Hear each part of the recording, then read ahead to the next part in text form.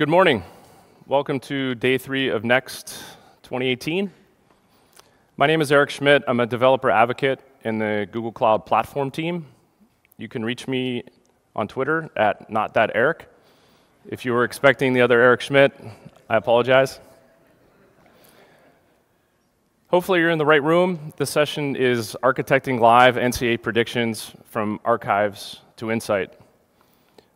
You can also reach me at Cloudy, cloud with an E, at google.com if you want to have a private conversation outside of Twitter. How many of you have ever built a house or remodeled a house or know a friend who's remodeled a house or built a house? This is a picture of a house I remodeled a little while ago, and I was trying to figure out how to start the talk, and I realized that this is a great way to set context for what this talk is about. Building a house is really hard, and without plans and without a lot of communication, a lot of different tools and collaboration, you more than likely fail. Fortunately, through a lot of trial and error, I'll show you a picture maybe later about what this ended up looking like, but kind of keep this in mind. As you're building something, it's important to have a foundation, it's important to have a plan, and a lot of patience. This is one of my plans. What's this talk about? This talk is about 3 things. It's about NCAA and basketball. It's about the Google Cloud, and it's about predictive workflow specifically for live TV advertisements. How many people are into basketball? How many people are into cloud? Predictions? Wow, we have a pretty good Venn here. This is great. Awesome. I'm going to walk between these 3 concepts, jumping back and forth. It'd be awesome to do this talk linearly, but it would also be impossible. And most of what I'm going to share with you are things that happened to myself and several meaning 15 to 20 people in real time, in real life, and I'm going to share with you some of the best practices that we learned and applied along the way. Real quickly, since this talk is about the NCAA, if you don't know who the NCAA is, it's important to understand. So the NCAA is the governing body for collegiate sports. And at the end of the day, their mission is to help be an integral part of higher education for college student athletes and to provide an environment for them that's safe, productive, and help build some of the most amazing championships on the planet. How did we get here? How did this talk happen? How did these ads happen? Back in December of 2017, Google Cloud became the official cloud provider for the NCAA. The NCAA has a lot of kind of typical challenges, has a lot of challenges of a typical enterprise, although people may not think of the NCAA as an enterprise. But the NCAA manages hundreds and hundreds of schools, times the number of sports, thousands of sports. It's just not about basketball. You have football, baseball, soccer, etc. They have decades and decades of competition information and student athlete information. This partnership was grounded in helping the NCAA build the future of their analytics platform to help them understand in more detail potentially what's happening with some of their sports and some of the competitions in areas that they may have had a blind spot to or they wanted to get more insight into. The campaign was know what your data knows. So they have lots of data, but there were areas that we wanted to dig deeper.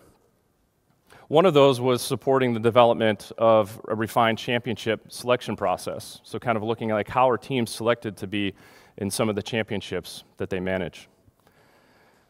So the partnership started in December, kind of based on these 3 ideas. How many of you are fans of March Madness? Okay. Now that, for some of you that didn't understand or know who the NCAA was, March Madness is a championship tournament that happens every year. Guess what month it starts in? March. There are 351 NCAA Division I schools that compete for a spot to participate in this 64-team tournament. There's a women's tournament and a men's tournament. This talk is primarily focused on the men's tournament. So you have 351 teams. They all are vying to get into a spot into this tournament. The NCAA oversees the selection process, so which teams get in, and then how they're seeded into the tournament. That process is very data-driven, primarily using historical game data to make decisions about what teams deserve the right to play in the tournament. Google Cloud, as part of this fantastic madness around March Madness, we decided that we were going to build 6 live television ads to run during the Final Four games. Anyone want to guess how many games are in the Final Four? 3. So we ran 2 ads, 1 for each game. And this is the journey that we took to build out these live television ads. Let's take a trip. How many of you have been to Austin, Texas? Not Austin. How many of you have been to the Alamo Dome? Okay. So, April 2nd, 2018, there was a truck sitting right about here. And the national championship game was going on inside of this building.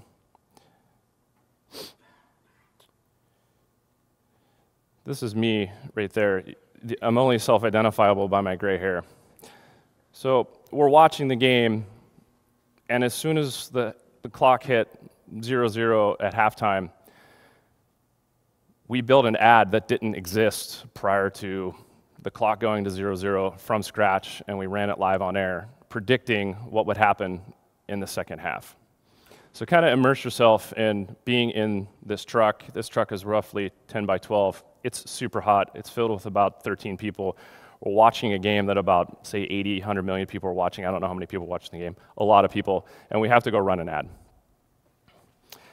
By the way, this guy right here is one of my main partners on this project. And he doesn't look too happy right now. But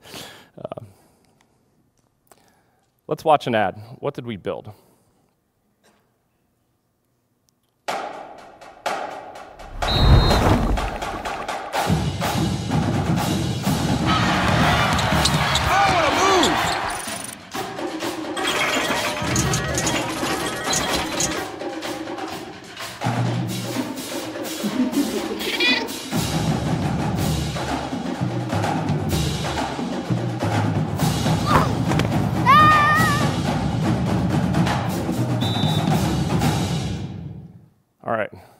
So that ad ran roughly 4 minutes into the beginning of the game. Turns out possessions are pretty important in basketball because you can't score if you don't have the ball. Turns out pace is super important in basketball because if you're behind, you need the ball in order to score. So 130 possessions, is that good? Is that bad? Is it a lot? We'll find out. But that was our estimate, that was our prediction. So how did we go from building that ad, running that ad, sitting in that truck, how did we get there? This is the overall architecture that we ended up building. So we started building this late November, early December, right around the start of this relationship with the NCAA. Starting on the left-hand side, we have raw data, and then finishing on the right side, we have a television ad. Voila, we're done, we're out. No, there was several pieces that we had to put together. And we're going to walk through this left to right. Now, if you're not into product logos and you think more in terms of workflow and tasks, this is a different way to look at this talk. So we're going to talk about orchestration and subject matter expertise, business requirements, etc. You're going to see several, probably 15 of these green slides. These are best practices. If you take nothing away from this talk, try to remember what's on these green slides. I showed you the architecture.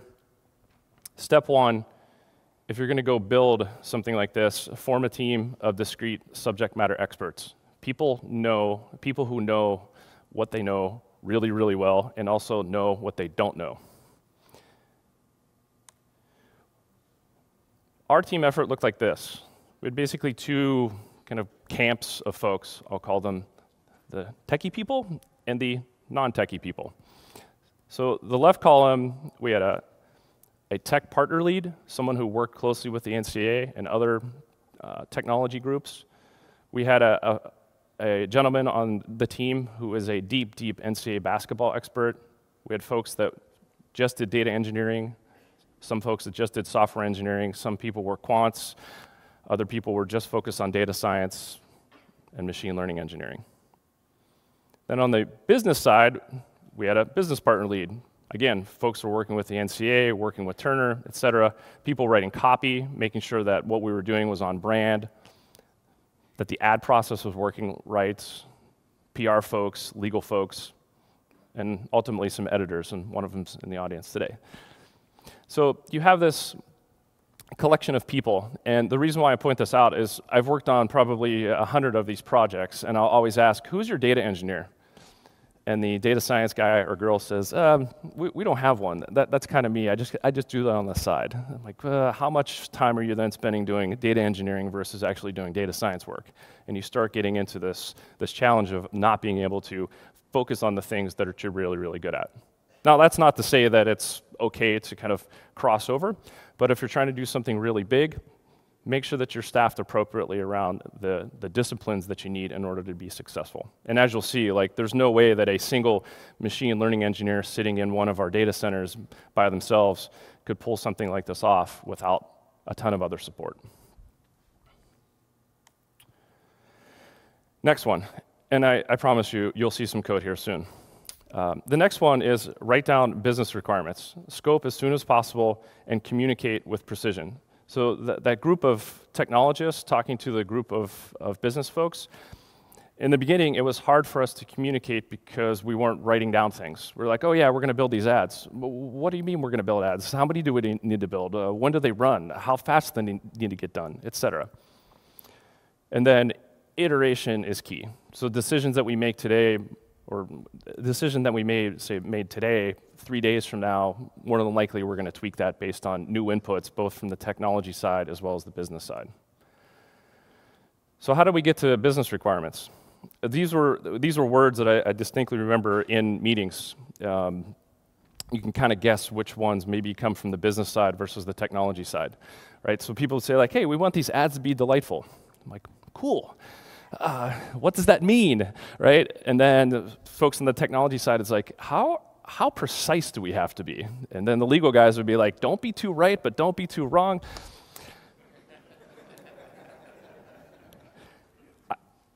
As one of the leads on this project, I was always thinking, is this even feasible? Like, can we pull this off? So we wrote a bunch of documents, and we started to get very crisp and clear about what a lot of these words meant.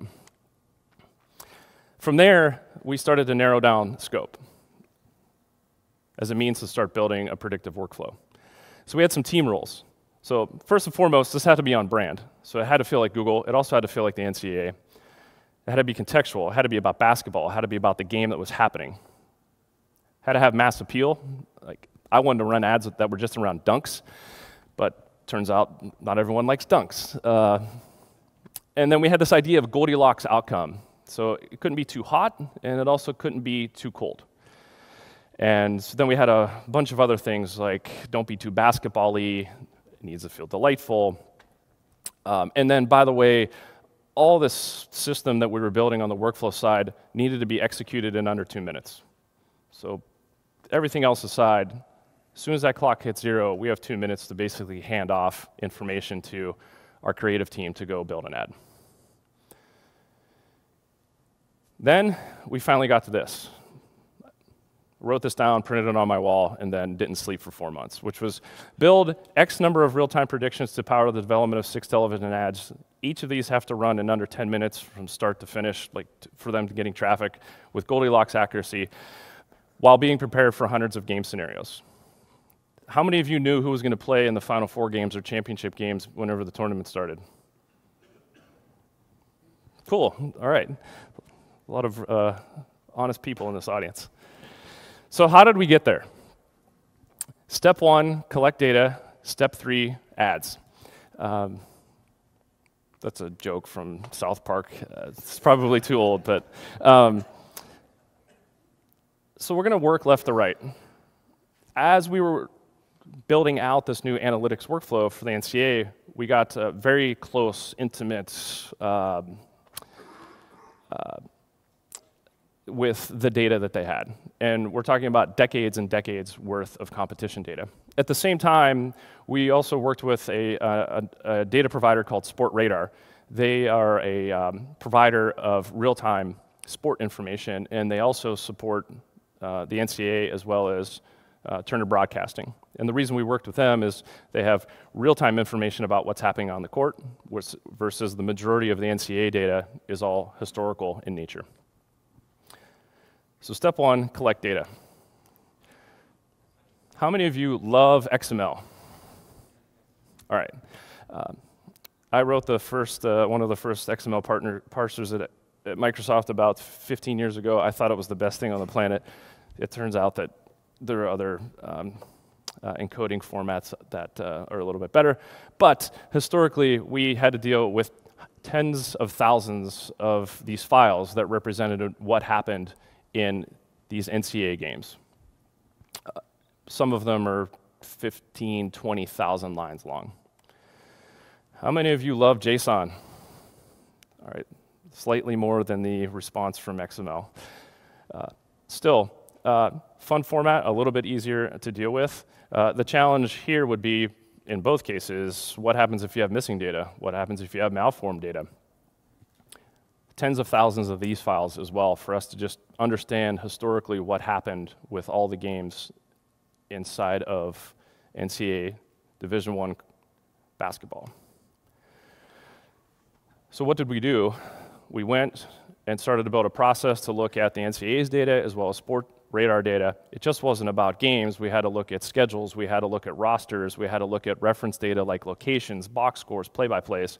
Ultimately, we were sitting on around 100,000 files, all different types of schema. By the way, the women's game has different rules, different timing than the men's game. So we were like, oh, great. And then we had to build two different systems. We had different primary keys across this data, different ways to pull it. So ultimately, we had to build a workflow around our data engineering process. So next best practice, treat data engineering as a first-class citizen in your overall workflow. I see this kind of get kicked to the side a lot, like, oh yeah, there's some folks working on that over there. They'll handle all the ingestion and transformation. And also, ingestion is a function of data engineering. So just even acquiring the data can be an extremely difficult problem.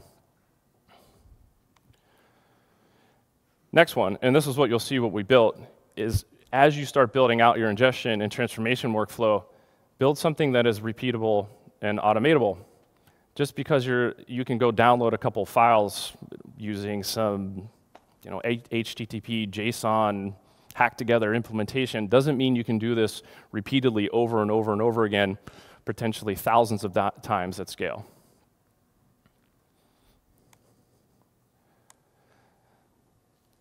We used Apache Beam, and then you'll see here in a minute, Cloud Dataflow to drive the majority of our ingestion and transformation process.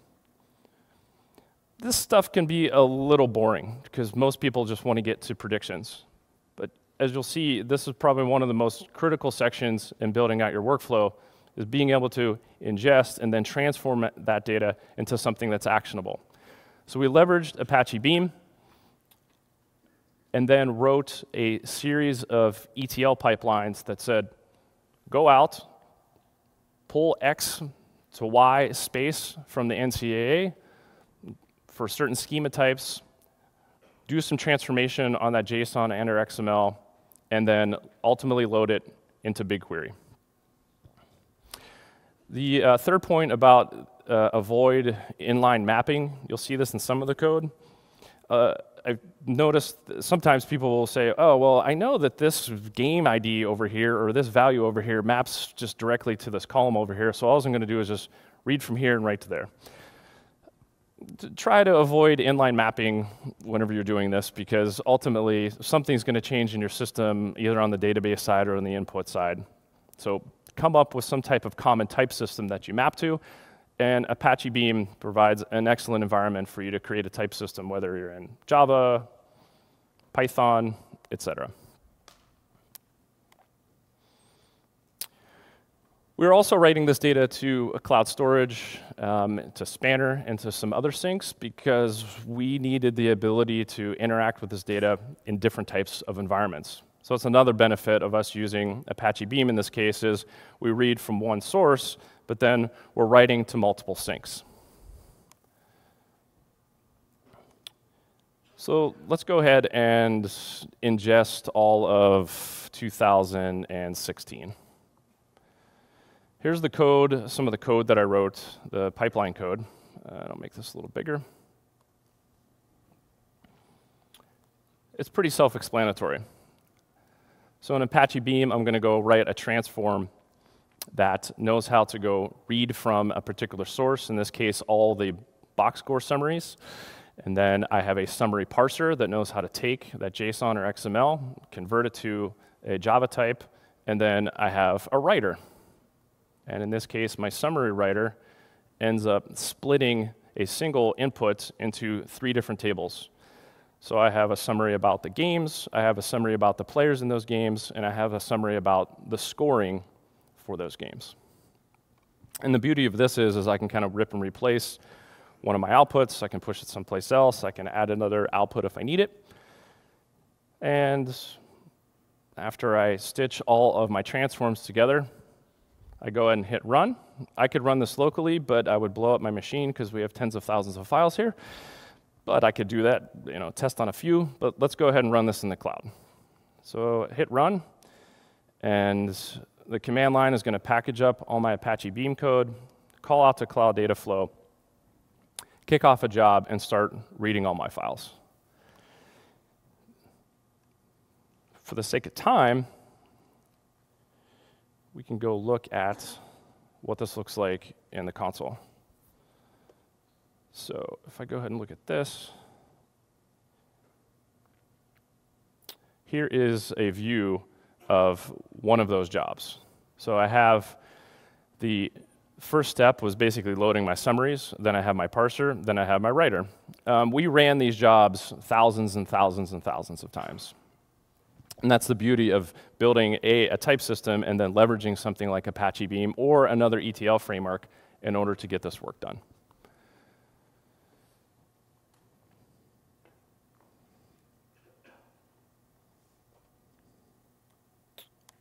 Great. So we, just in ingest 2016, a lot of our focus was around the 15 years prior to this recent March Madness. We were constantly kind of going back and pulling in 15 years, 15 years, 15 years. Now that we have some data, let's start doing some exploratory analysis. Next best practice. This one I stuck to pretty hard. If the data wasn't in BigQuery, it didn't happen. We had lots of conversations with folks on the team like, I found this super cool data or this feature and it's really great. And I'm like, where is it? Well, it's on my laptop or it's in this CSV file or I have it in a spreadsheet. It's over on GCS. I'm like, I don't care. If it's not in BigQuery, it didn't happen. So consequently, folks were looking at, well, how do I get data into BigQuery? I don't want to go write a big Apache Beam job. Fortunately, BigQuery has a nice UI. I can just go and say, go ahead and import CSV, import Avro, et cetera, and get data into BigQuery. Let's look at some data in BigQuery that we loaded up. This is probably the simplest one to look at. This is looking at the total count of games by year for men's Division I basketball. I ran this one a lot just as a verification, like smoke test, like, yeah, there's roughly 5,971 games in a year. Doesn't really tell you much, but it's a good audit process. And I had all types of different data outputs from my Apache Beam jobs or those one-off jobs in our BigQuery project.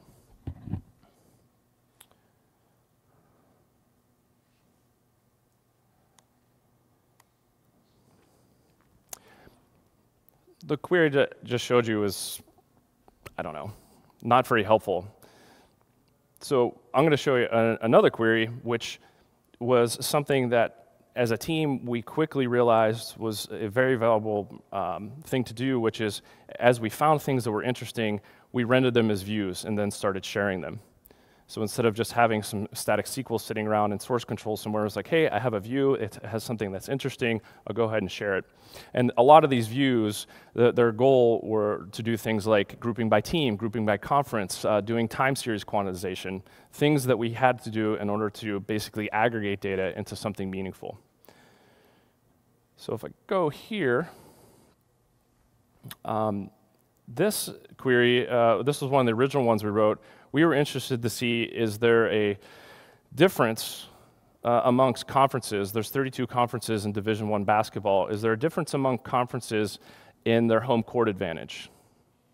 Do you think that there's a difference among conferences in home court advantage? Maybe, I don't know. So I write this query. It's interesting, it shows me some data, but it's kind of hard to see what this really means, right? So you kind of have a hunch that, yeah, there's probably a difference in home court advantage.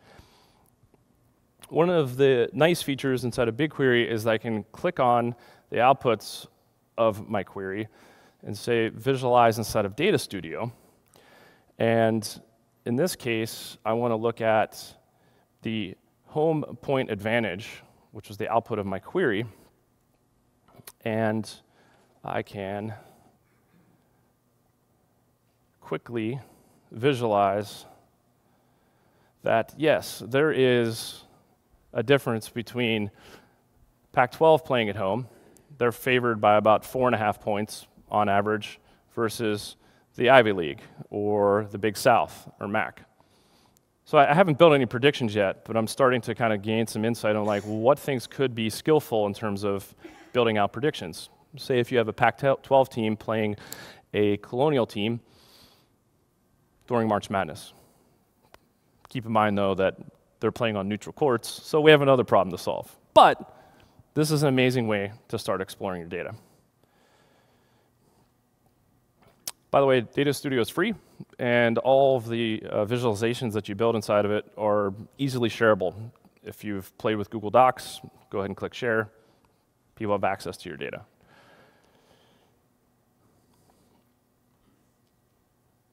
Oops, don't want to do that. All right. So we can explore data in BigQuery.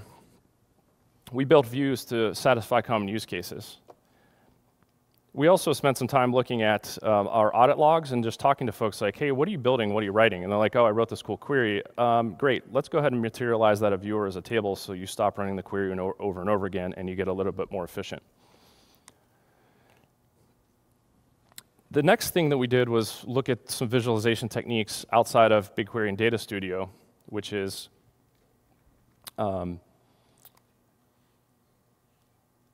using Cloud Datalab. So Cloud Datalab is a hostable implementation of IPython Notebook. You can run it locally in a Docker container. You could also run it on the cloud. Go ahead and just use our gcloud commands to go create a Datalab instance, and I have a fully fleshed out IPython development environment that is optimized for the Google Cloud. And once you're there, you can do something like this. I'm in my IPython notebook. Make this a little bit bigger. And I take my big query that I wrote. This is for a different type of analysis. Move it over into Datalab. I execute that query. It's a fairly big query. I pump it into a data frame and do some visualization. So this visualization was focused on understanding how players on teams on an individual basis contribute to the 3 points that a team is scoring. So in this case, Kentucky, on average, has 3 players that contribute the majority of their three-point production versus Davidson, who has 5 different folks who are contributing to the 3-point production.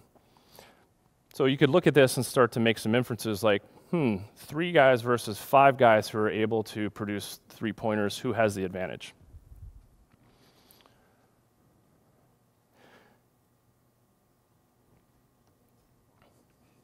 All right. So I can visualize in Data Studio sitting on top of BigQuery. I can visualize inside of Datalab sitting on top of BigQuery. By the way, if you go out to medium.com and look for analyzing NCAA college basketball with GCP, we have about 30 articles that kind of reinforce some of the, we'll call them like classic visualizations and feature ideas that we were coming up with. So best practice here, if you think something is interesting, visualize it. If you don't know if something is interesting, visualize it. If you find something that you thought was interesting and it turns out not to be interesting, visualize it and share it with the team. So, all right, so now we're going to go from kind of exploratory analysis to looking at some features. Some things to keep in mind. All 351 teams in Division I basketball are not equal in strength and performance. If that was the case, man, this would be a really, really hard tournament to pick the teams. But in our case, we wouldn't necessarily know who all the Final Four teams were until a week out. So as we were thinking about features and what type of models we would build, we kind of had a plan for a very, very broad set of use cases. From there, as we started to drive into the features that we were going to use, then we had to stop and say, well, what are we predicting on? Like, we still haven't gotten there. So the conversations between the tech folks and the business folks, we came down to these 28 predictions. So we had predictions focused on single team, and we had predictions focused on combined stats between teams. And then we also had these predictions around game state, focused on close and late and down to the wire. In essence, we had to go build 28 predictions for each of these games across these categories. So this is the number of predictions, and then looking into those kind of prediction categories, we started looking at, well, what's interesting? What makes 3-point attempts interesting or possessions interesting? So before you saw up there, it was said 130. Was the estimate for the number of possessions. So on this slide, we looked at the distribution of all of these stats across 2017 men's Division I basketball, and it turns out 130 possessions would be roughly around the 50th percentile, down in the bottom. Now, keep in mind, this is across all teams. We don't necessarily know who's going to play in the championship game or Final Four, but this gives you some indication about what is interesting. Where would those numbers fall if you were looking at all teams? So the next thing to do was we knew which kind of prediction categories we wanted to go after. We knew potentially what was interesting. Then we had to figure out, well, are we going to use, what type of modeling techniques are we going to use here? Are we going to use regression techniques? Are we going to use classification techniques? So if you're new to this is a real quick slide. The idea of regression is I'm going to take some input variables and then output some continuous variable. And the whole idea is I'm trying to build a function to do this, the magic of machine learning. So my input variables would be all these different stats, and the output variable would be how many possessions are going to be in this game, or how many 3-point attempts are going to be in this game. From a classification perspective, again, n number of variables, and then output some discrete variable. So is this game going to be close and late? Yes or no. So you have some type of binary classification. The question here is, what is X? What features should you use to drive these models? This is the hardest part. This is like saying, like, I had some funny things to say, but it's like, where do babies come from? We kind of know where babies come from, but like the process is there's all different types of things that happen, and like, how do you stitch all of these things together in order to create some type of successful function? And this is the whole process of doing your feature exploration and feature engineering. So going back to our data, we started talking to folks and say, okay, we have data about conference and seasons and games and players and segments, et cetera. Oh, by the way, we're not using one tool, we're using Tableau and Jupyter and RStudio and Colab, et cetera. But everyone was able to rally around using BigQuery as the center of truth for the data.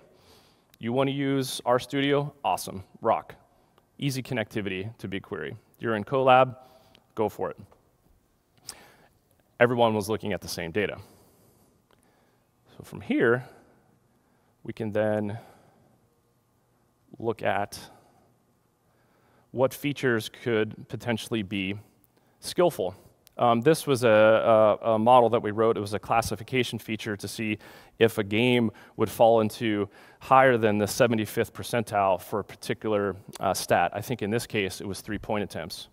So we would start with hundreds and hundreds of features, and using different techniques, we could start to look at which features were most skillful, which ones were going to give signal to drive a prediction. Interestingly enough, if you're looking at 3-point attempts, one of the most skillful features is the average of 3-point attempts by a team in their last 7 games. That's an easy one, but if you only had one feature, your model may not be very powerful. So we go searching for more features and looking at things like, let me scroll down here and find another one that's interesting. Free throws, the attempts in a average 7 game. You can see there's a little bit of distribution between these two. So there are different techniques to go through your feature selection process. The point here is that whatever tool that you're choosing has access to the same data. And as we were doing our work, one of the guys in the audience was on the team. We would be saying like, hey, like in my process, I see that this feature is really skillful. Great, go ahead and put it back into a view so then everyone can use it.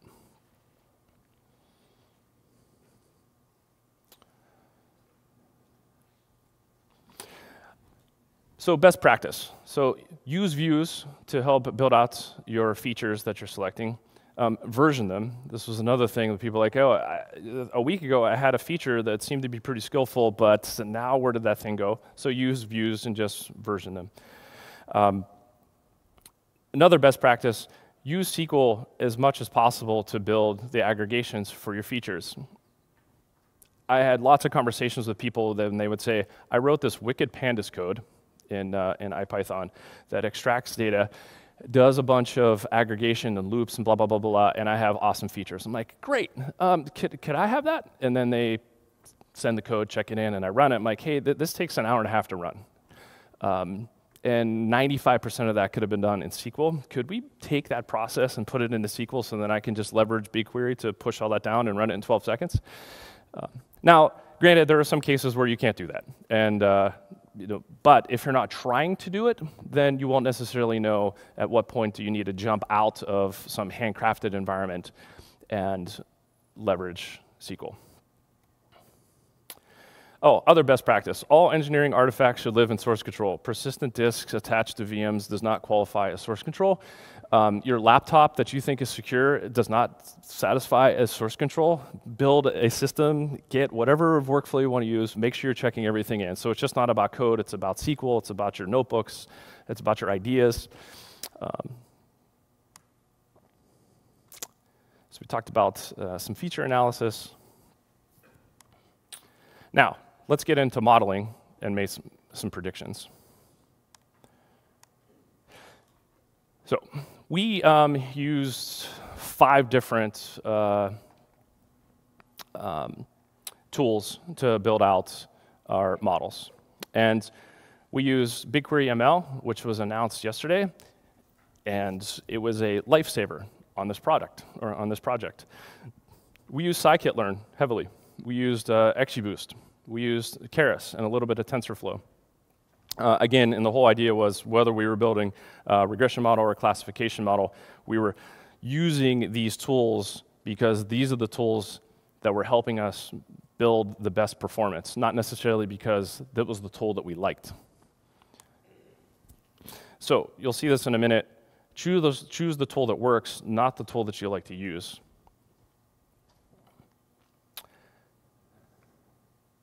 And I'm going to jump over to the first one that I'm going to show you is our close and late model. How many of you would like to know if a game was going to end close and late at halftime so you knew whether you should just leave or stay at home. All right, okay. So we built this close and late model, and the person that built it did all the right things. They wrote down the business requirements. They were very, very, very precise about what this definition of close and late meant versus down to the wire meant. There's all the SQL that were driving the feature inputs and talked about what types of features that matter. And then ultimately, we built some visualization to show if this model would trigger or not. So our minimum threshold for running an ad around a prediction was a minimum, it had to be 65% confident. So 65% probability that this was going to happen. Otherwise, we wouldn't move forward. So at halftime, the Villanova score was 37, Michigan 28, so Villanova was up by 9. And if you look at this graphic, Villanova's down here. Here's Villanova went over there up by 10.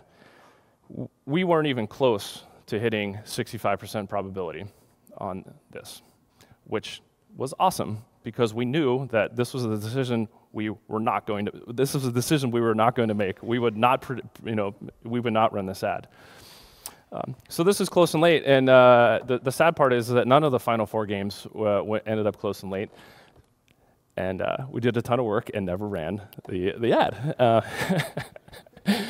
No, but it was a lot of fun. Another modeling technique that we used was BigQuery ML. So now we're back into BigQuery. So I took all those steps of like feature engineering, visualization, et cetera, et cetera. Now with BigQuery ML, I have the ability to build a model straight in line. And here's the code. Basically, you say create or replace model, which is functionally just a view inside of your data set. I go ahead and select the features that I want to use. So I go ahead and select from this really, really, really wide view of features. Go ahead and train. In this case, I want to build a linear regression model, and it will output a model for me then to score. So I have already built this model. I'll go ahead and flip to the other view, which is now I want to predict, and I say I need to select from the game that I want to look at. So in this case, it was the championship game. I'm going to go ahead and pull in all the stats up through the first half, and then run the query. Check that. This was all the stats prior right up to the game.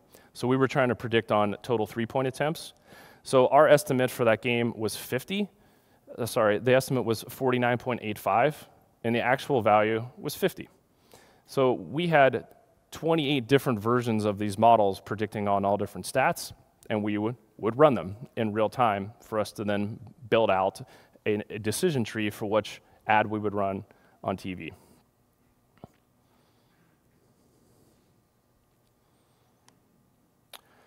Right, so we've gotten all the way through this process, and we're sitting in the truck, and we're ready to make a decision. How did we do it? By the way, I can't underscore the amount of pressure that we were feeling because we had to deliver an ad. And that's kind of fun. So what did we do? We had automation for serving each path. So we had automation for people using BigQuery. We had automation for people that were using TensorFlow. In some cases, some of our automation was manual. Like we had a person whose job it was, we're like, okay, hey, I'm running this model. This is how the thing works. Here are the data inputs that I need. But the outputs of all the automation drove everything into Google Sheets. It's a lo-fi way, kind of a low tech to do it. And it turns out it worked really, really well because we could easily share all this data with everyone. We had to do nothing to build it out other than write some script in our automation that says, okay, right now, here's the state of all the predictions that we want to make. Pick the one that feels the best. And at halftime, this is what we ended up looking at, which is we ended up picking 3 points attempt combined at the second half. And with that data, we then moved over to another system. So part of this process for this overall workflow are the ad agency and creative agency that we worked with, 11 here in San Francisco, built out an encoding system that ran on the cloud that could take inputs and then encode a live ad in around 30 seconds. So this is the workflow that we use. So we took the output of our predictions, put them into the encoding environment, and then boom, outputs an ad. What I don't show you here is we had a war room of around 100 different scenarios that could possibly be happening. It just wasn't around like 3-point attempts. It was 3-point attempts and the underdog is winning, or possessions and the favorite team is up by 50. Like, we had all these different scenarios that we had to come up with because the visualization that you ultimately see in the ad had to match the context of the game. Just because I could give you a prediction doesn't necessarily mean it would resonate well unless the visuals met the context of the game.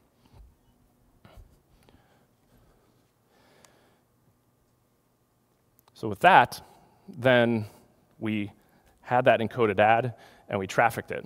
And that was a super fun process because we were literally on the phone with the folks at Turner and CBS, their ad trafficking people, and said, yeah, we got your ad, it's gonna run. And we sat there, and about 2 minutes later, that ad was on national television.